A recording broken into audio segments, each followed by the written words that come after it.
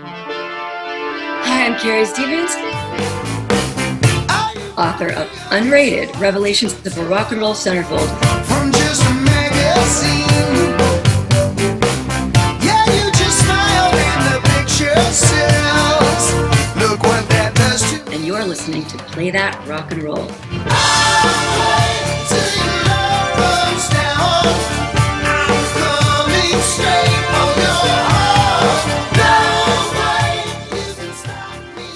Question to you about Kiss is more in regards to, you know, your complicated relationship with that fandom and that world is not just about Eric. There's stories in your book about your interactions with Gene and Paul, and those weren't always positive. In fact, it sounds with Paul they weren't very positive. You know, it's not really like they treated, I'm not saying my interactions with them were bad. I mean, it was more my opinion later about how they treated Eric in the end.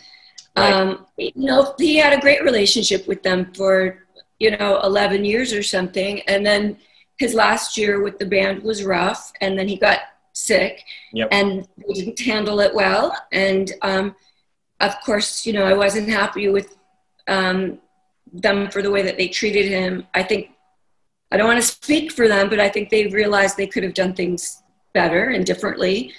And it was a tough time. Everybody was under pressure. Nobody knew exactly what was going to happen. They were coming from a business perspective. I was coming from, the perspective of somebody that was his girlfriend and that was at every doctor's appointment. I was in the hospital bed with him. I was seeing the pain. I was feeling the pain as if I were the patient. So, and they weren't there at all. So, so my relationship was emotional.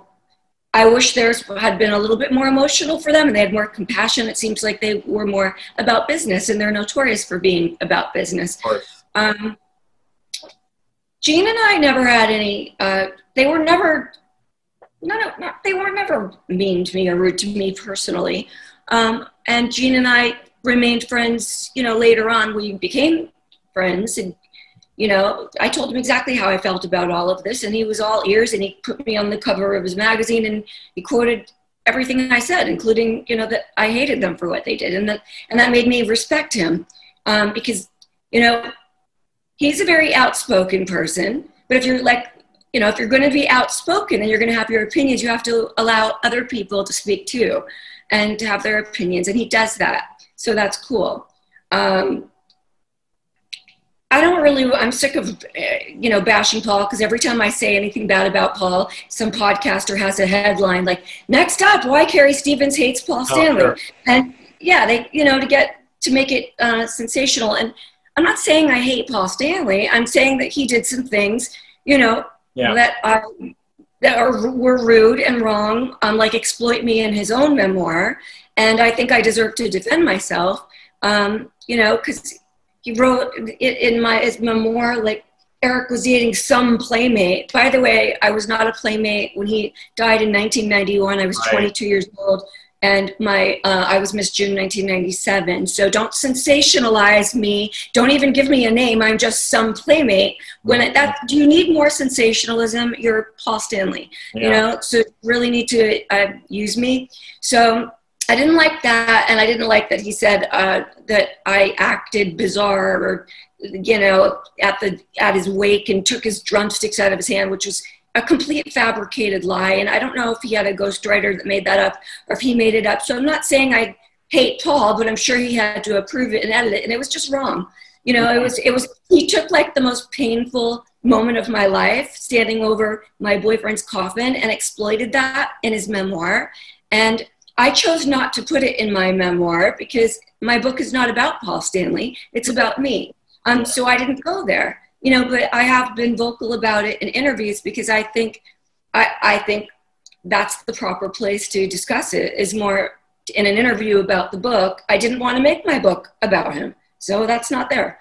So, but that's my feelings. And besides that, I think I've been extremely fair in my interviews, when I've been questioned about how they treated him, because there's tons of rumors swirling, you know, amongst the fans. And I get accused of all kinds of things. I get accused of not telling the truth. I guess people just don't want to listen to my podcast or read my book, because you wouldn't believe the amount of people.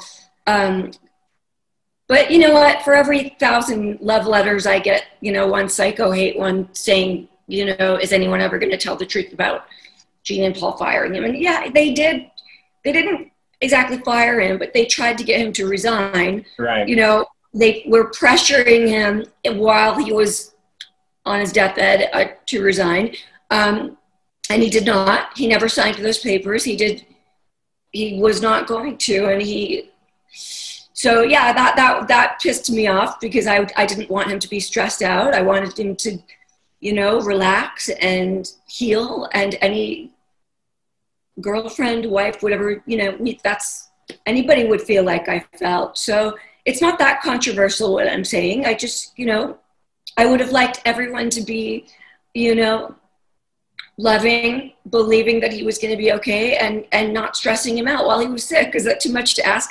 Right. That's really all I'm saying. And that happened. And I've been extremely fair in saying that, you know what, I think if they could go back and do things differently, they probably would. I mean, oh, sure. Like I said, it all happened very quickly, and I would like to think that they would. I don't know. I'm not psychic, but giving the benefit of the doubt, I would like to think that.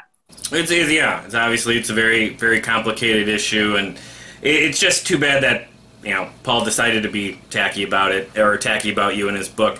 I'll never get an apology or anything like that, but I bet he regrets he did that too, because how can you feel good about doing that? You know, yeah. I think a lot of people just do mindless things, and I try to have compassion for people, even Paul Stanley. But you know what?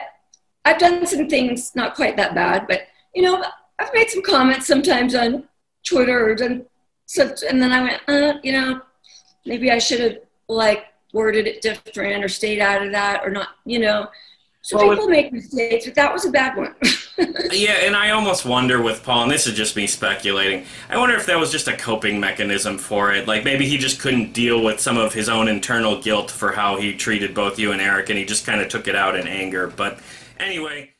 Eric's girlfriend, a Playboy playmate he'd been with for several years, briefly took the drumsticks out of the casket for some reason, and Eric's fingers moved as she did.